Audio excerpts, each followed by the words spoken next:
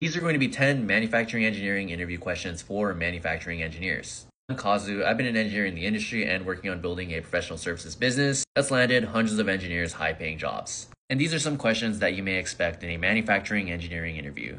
Tell me about a time that you've been responsible for risk reduction. Tell me about the manufacturing processes that you're familiar with. Tell me about a time you've dealt with a non-conforming product. Tell me about a time that you failed. Tell me about a time you've performed root cause analysis. What does the importance of product reliability mean to you? Can you tell me about a time you've improved a supply chain process? Can you tell me about a time where you faced a supply chain disruption? Tell me how to manufacture a thin-walled pressure vessel.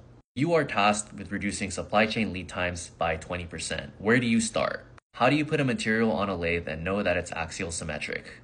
What factors do you consider when selecting tooling material for a manufacturing process? What are key considerations for designing tooling for high-scale production? So these are going to be some basic manufacturing engineering interview questions. Make sure to save for later and follow me if you want to increase the chances of landing your dream job.